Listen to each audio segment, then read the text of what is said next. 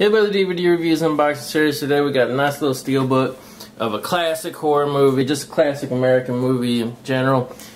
William Peter Blatty's Exorcist. This is the extended director's cut. This is actually the Canadian version. I'm not sure if this was like exclusive to somebody. It might have been feature shop because they usually go all the fucking Canadian ones, but either way it was a Canadian release. Alright, shrink wrap off. Now the moment of truth.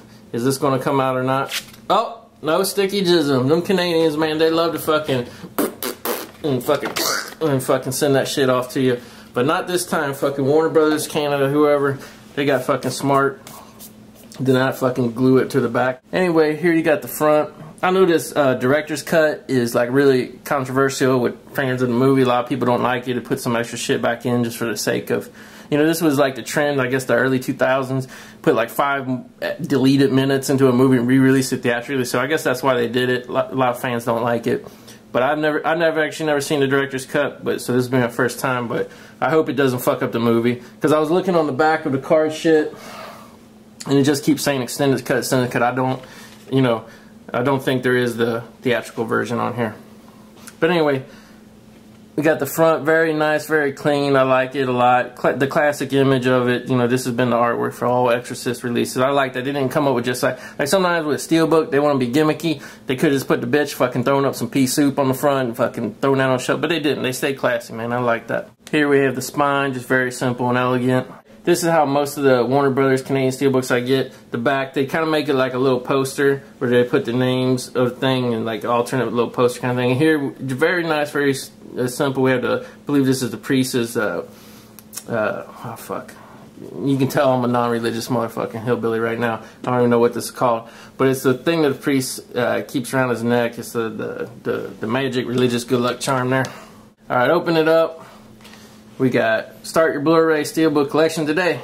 Must-have movies, unique steelbook. This is all the Canadian ones. I have most of these actually. I think the only ones I don't have is the 10,000 BC because that movie's got awful.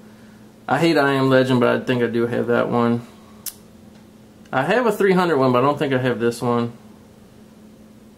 And that's it. I have all these. I don't know why you would fucking care what I have or don't have anyway. Then fucking sorry to waste your time with that. But anyway, we have a nice picture disc here. Got the elegant artwork as usual. Very classic. Very nice. I like it. You know, a lot of people, they don't care because the disc goes in the movie player and they don't really look at it. But I don't know why. Maybe I won't fuck her. Maybe I won't stick with it. I like that shit, man. All great fucking artwork inside, man. We got the priest here, played by Max Van Sydow and Jason Miller. Raising Linda Blair up, man. She all levitating. A lot of people, I don't know, maybe you notice, maybe you don't, but Linda Blair's back really got fucked up from these cables and shit. They're pulling her around and shit. So it's cool to see this, but that was the first thing I thought of. Kind of puts a damper on things. Sorry to ruin the magic of The Exorcist for you, because I mean you can even see her nightgown being pulled up by the wire that's pulling up right here. But anyway, really nice, really good. I have to say this is, you know, even though it's kind of a simple steelbook and it's an old movie and shit, this is really one of the nicest looking steelbooks I've seen in a while. I really like this, man. So that's it for The Exorcist. Go out, get it. I don't know how rare or not rare this is. It just showed up in the mail for me, a gift from a family member, but fucking awesome, man. I love it. The Exorcist. Fucking scariest movie. Hey, that's the thing, man. I had never really been scared of a movie before in my life, but I remember probably 10 years ago, I hadn't seen this movie in a long time. I watched this at like 3 o'clock in the morning by myself, man. And I gotta tell you, man, I was fucking looking around the room and shit. I was hearing little creaks in the floorboard and shit like that. And I tell you what, man, this movie, hey, I'm a tough motherfucker when it comes to movies. You know, shit don't affect me, but this is a fucking scary movie, man.